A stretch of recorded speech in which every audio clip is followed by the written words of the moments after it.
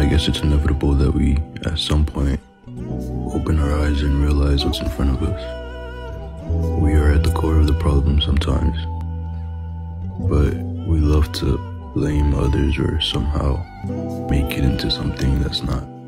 We love to find ways to believe that we're in the right and we're doing what's best for us without listening to anyone else. And we're so prideful sometimes that we can't get out of our own way and realize what's going on. We're not doing anything to make our lives better.